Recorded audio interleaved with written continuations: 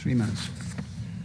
Taoiseach, there has been some debate in this House recently on the question of a proposed liquefied natural gas terminal at Shannon, which would use fracked gas imported from the US.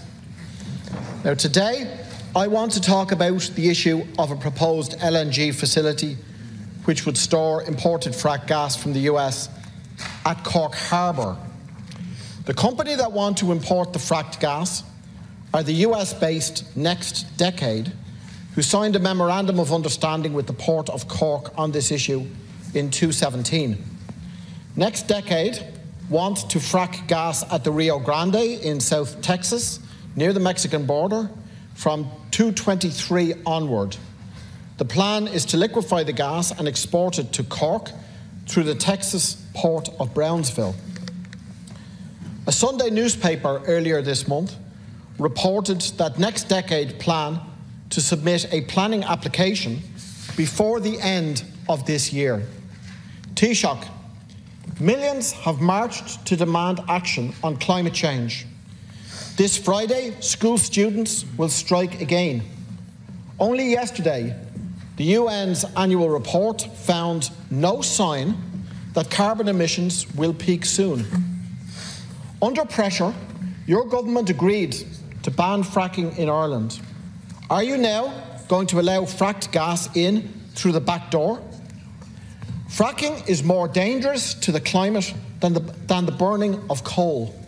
The methane emitted from fracking is second only to carbon in the damage done to our environment. Yet, Taoiseach, you have not closed the door on the idea of using fracked gas at Shannon or Cork. In fact, you actually held the door open when you said that fracked gas could be part of the answer to Ireland's energy security needs. Now, you know that if these projects go ahead, this state is locked into the use of fossil fuels for another 40 years. You also know that substantial use of fossil fuels in the EU's energy system for even another 15 years is simply incompatible with the Paris commitments. You face one way on peat, but you seem to face another way on fracked gas. Why?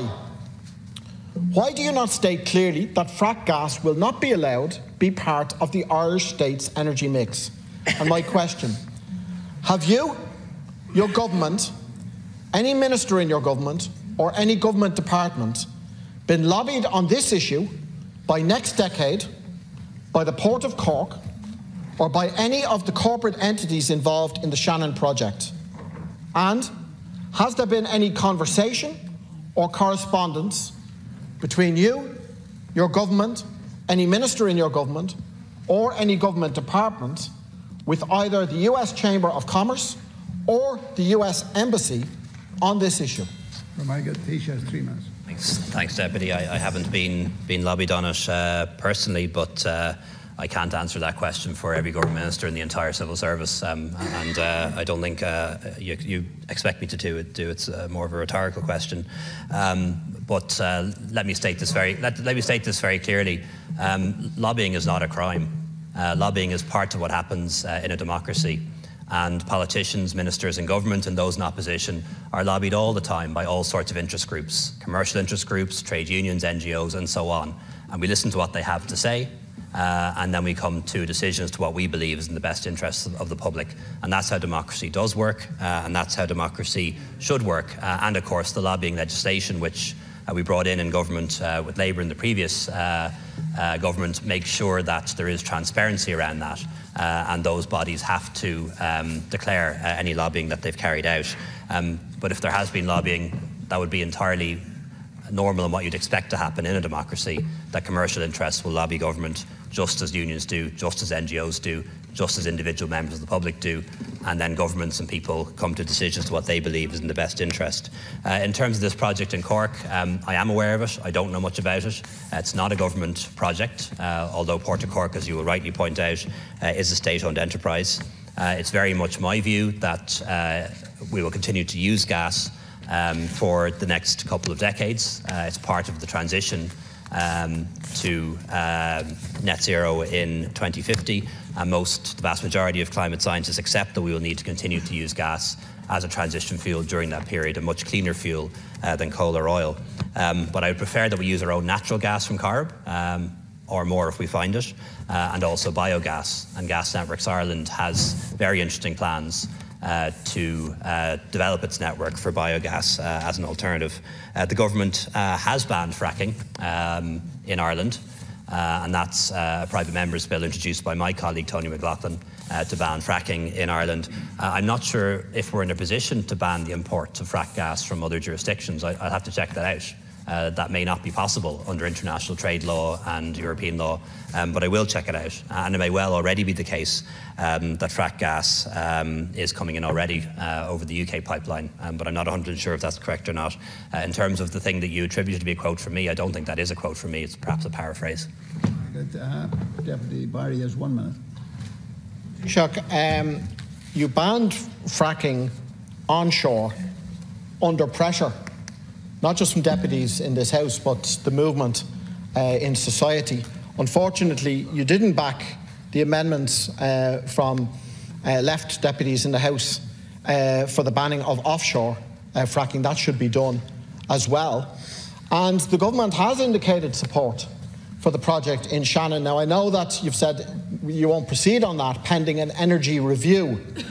So I would like to ask, will all work related to the importation of fracked gas be frozen while this energy review takes place? And to be specific, should Next Decade decide to submit a planning application for a floating storage regasification unit at Whitegate in Cork Harbour while this review is taking place, will the application be processed or will it be frozen?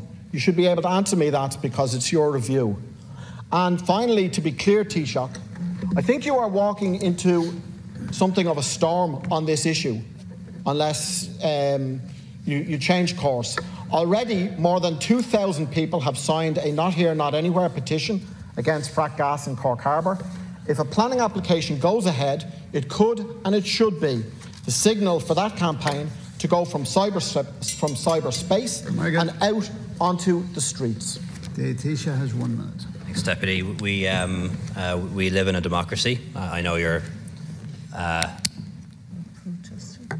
at best ambiguous about your support for democracy, but we do live in a democracy. Well, no, you've been very you've been very supportive of far-left regimes in Venezuela and in Cuba and other places that are not democratic. Deputy Barry. Deputy Barry, please. Deputy Barry. Condemn Venezuela and Cuba, and I will. Condemn Venezuela and Cuba, and I will. Political charges are admissible. It's a political charge. Oh, well, there's no such point. There's no such point in that, or a point of order during questions, Taoiseach. There's no such thing as a point of information or a point of order during question time. And perhaps you might acquaint yourself with the standing orders. Not you. Not you, Mick. Take an opportunity to acquaint yourself with the standing orders. We're going to move on. We're moving on to promised legislation. And acquaint yourself with the standing orders. I would be happy to withdraw if the Deputy can show me evidence of his campaign for free and fair elections in Cuba and in Venezuela. I'm not talking about the 1930s. I'm talking about now. I'm talking about now, Deputy. Now, our time. Deputy Carpenter. I'm not talking about Lenin or Bolsheviks or gulags or Stalin or any of the people that you admire. I'm talking about our time. He's withdrawn it. But I would like to answer the question. Everybody could be helpful if there was silence. Listen to the Taoiseach. I'm forever trying to answer questions in between interruptions, Ascan Corla. I think you wanted to suggest that you might withdraw. I will. Unconditionally. No, certainly not. But to answer the Deputy's question, we live in a democracy. In a democracy, we have an independent planning process.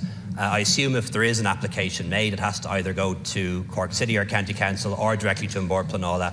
And in a democracy, people have the right to object. an oral hearing will happen and a planning decision will be made. That's how things work in a democracy. It's not about protests and riots and all of those things. It's about people engaging in a proper democratic process.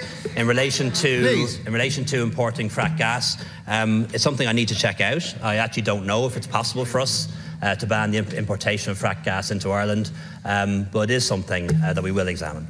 I'm going to move on to